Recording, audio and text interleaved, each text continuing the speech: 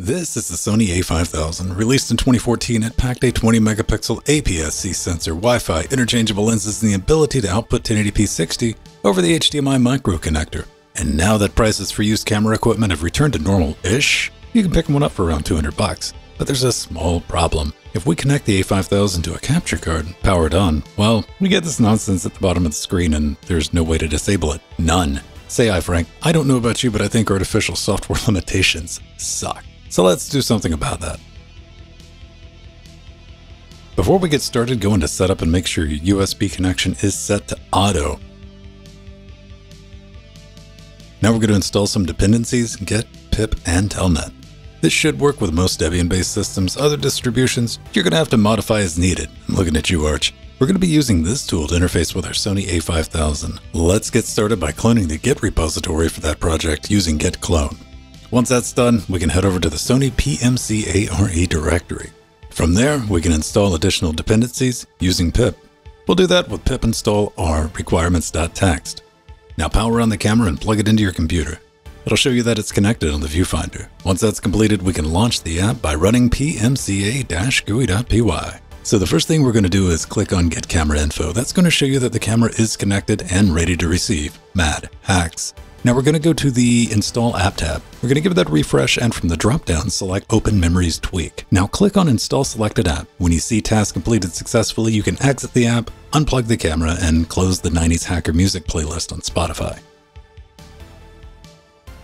Now in order for this to work, your camera needs to be on the same network as your PC. We can head into the setup, then over to Wi-Fi, and on page 2, select the access point set. It's going to search for networks, select your network, enter the password, and click OK. It should now say registered, followed by your SSID.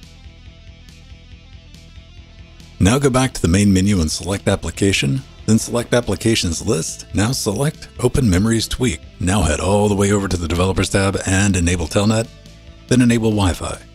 Once connected, it's going to display the IP address of the camera. Write that down and keep the camera on since we're about to log into it from our PC. Back on our PC, we're going to use Telnet to log into the camera. Just type Telnet followed by the IP address and press enter. Look at that, we're in. Now we're going to read the overlay value. You can see it's set to 01, and that means it's on. So we're going to change that value to 00, which you guessed it, that's going to be off. And we can confirm that by rerunning our first command, and hey, look at that, it's been changed to 00. Now you can type exit, press enter, log out of the camera. It's also a good idea to go back and disable Telnet while you're at it. But check this out, when we plug the camera back into our capture card, we get a clean 1080p 60 signal over the HDMI, no overlay in sight. Now you probably don't want your camera to shut down during a live stream, and you can only delay that for 30 minutes. So what's the solution? This guy. It's a dummy battery. It lets your a5000 run off electric juice straight from the wall holes. You don't even have to do anything special. The camera auto detects the dummy battery and it disables the power save. Magic! Unfortunately, there's a ton of dummy batteries on Amazon, but this is the only one I know that works simply because it's the one I ordered. Link in the video description. And I know people are going to leave comments asking if another brand of dummy battery works.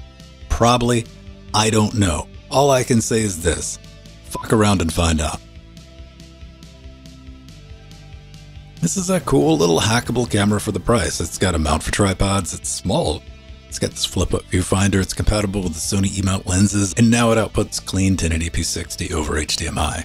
Everything that I needed it for, you know, just a cheap studio camera, and at $200, if it breaks, something happens to it, I can just go out and buy another one. Really the only complaint I have is that it doesn't record 1080p 60, but it does do 1080i, and you can remove the 30-minute recording limit with the tool that we used earlier.